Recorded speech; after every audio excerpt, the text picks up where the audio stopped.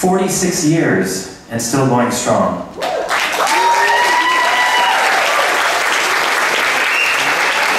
I'd like to invite you to take a look at a little bit of the Irish Rovers history.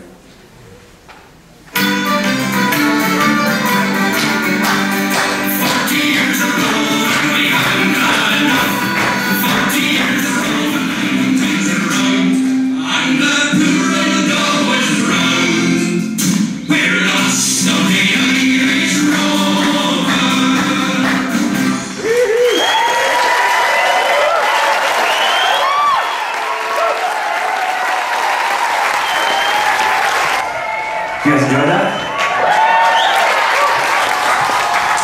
Thanks to JJFahrni for helping me put together this presentation. It all started with two young Irish immigrants meeting in a bar in Toronto and singing until dawn.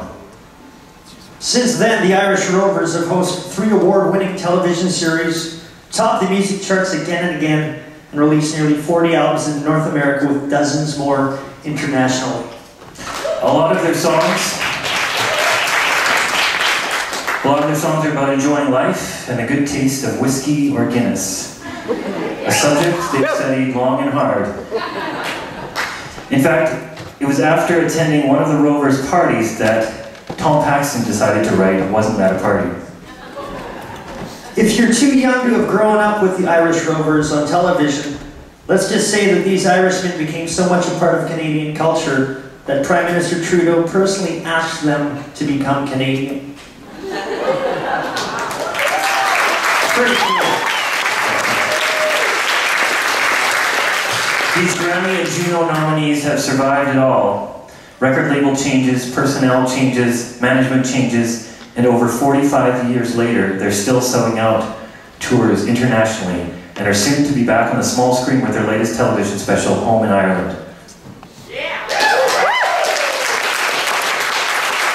As I mentioned a little earlier in the program, for over 20 years, Rovers John Reynolds and George Millar have made their home here on Vancouver Island. George says he gets his inspiration for the songs from his waterfront home in Nanuce and Rick Salt's studio in Nanaimo. So where they record the results. The next album on Rover Records is soon to be released with their upcoming single, Whores and Hounds. That's right, Whores. That was the name of your first album, wasn't it? We won't even go there, man. In honor of their incredible 45-plus year career and counting, this year's Island Classic Award goes to the Irish Rovers.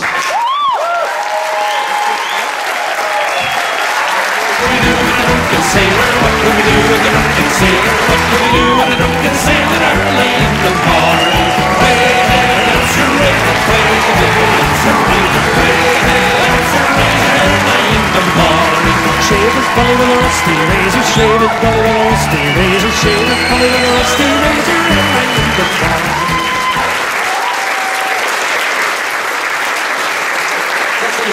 Thank you so much. When we started, it was 47 years ago when we actually met in Toronto, and we decided we would sort of do it 1 year at a time, and after that first year we said, well, nothing happened there, maybe we'll give it 1 more year.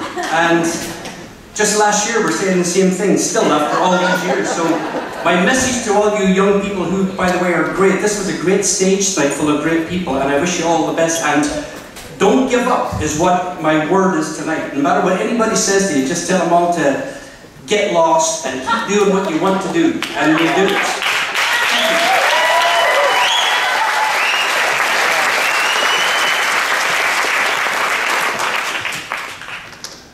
Don't give up is 3 words, George.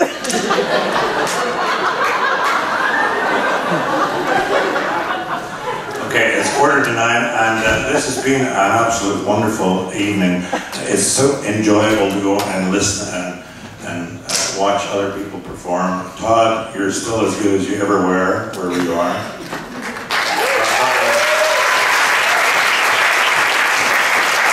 Last time I was in this theatre, actually, Todd got me. He was doing the Madly Off in All Directions, and I was supposed to do like 7 or 8 minutes. I did 35 minutes, and I haven't asked me back since. So anyway, God bless you all. Keep it going. Keep the records coming. Keep the words coming. And enjoy your life, okay?